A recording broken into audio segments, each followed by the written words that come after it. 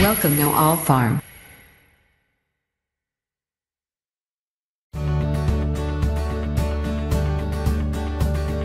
Cabbage is one of our 3 largest items we harvest a week, so it's really exciting to get some automation going in the field. First time I saw it was in Denmark. We were pretty excited.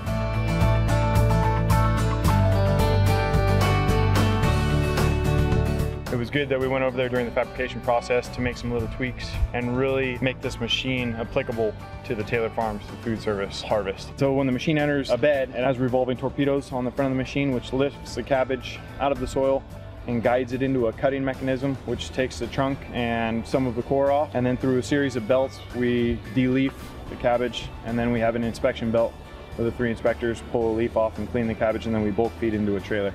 We're trying to create a better working environment for the crew, a more sustainable job. With the new automated harvester, we're not looking to core in the field. We're actually going to cut whole head, and we're bringing that into the plant where we have the coring machine. And when we eliminate the coring aspect in the field, it's more efficient for us in terms of productivity, and also it's easier on the people. The purpose of the machine, when we're talking about ergonomics, is getting people up off the ground where they're riding on the machine, moving into a selecting, sorting, packing job. We're creating a work deck that they can stand in an ergonomic area that they don't have to bend over with knives. Consistent action multiple thousand times a day. Hand laborers would have issues with their wrists and shoulders and their lower backs as well. It's tough work and it's dangerous. That's what we're trying to do, is make the crew's job easier and produce the same volume, if not more. Taylor Farms Food Service Division uses 1.5 million pounds of cabbage per week. Our goal is to have the harvester produce 1 million of those pounds. In the food service industry, we are definitely the only ones in Salinas Valley automating cabbage harvest, and it's really setting us apart from our competitors. It's pretty exciting stuff.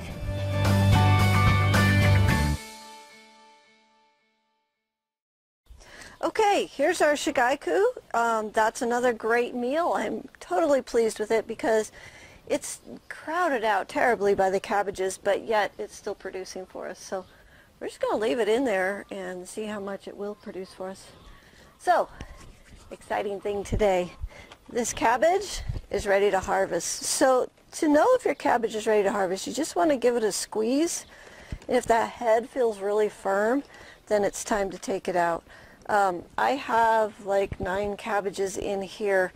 I know that I need to be starting to eat them because I can't eat 9 cabbages in 1 week.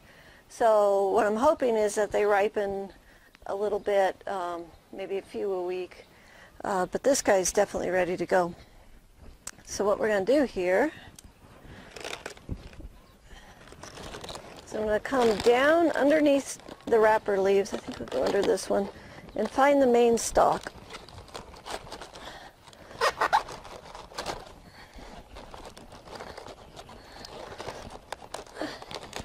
Oh, it's got a big stem. Awesome. I could tell by the way these are growing that these are going to be awesome. Okay, look at that beauty right there. That is so nice, so firm.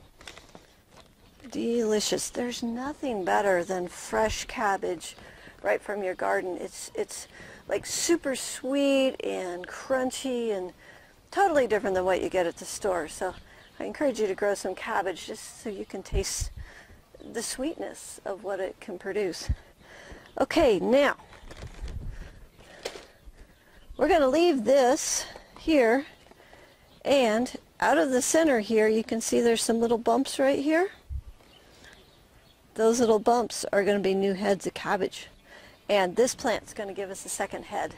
Not right now, but in the future. So we're going to leave this and we're going to let those little things grow and make another head. Okay, so what else on the cabbage? We're still spraying the BT every week for the rest of the season. We want to keep the cabbage loopers off because we want to eat these gorgeous cabbage heads. So spray the BT for the cabbage loopers. Watch for aphids, and they're kind of a medium feeder. They're not quite ready to be fed yet, but eventually we're going to come through here and feed these one more time. So, okay, cabbage is done. We're ready to move on.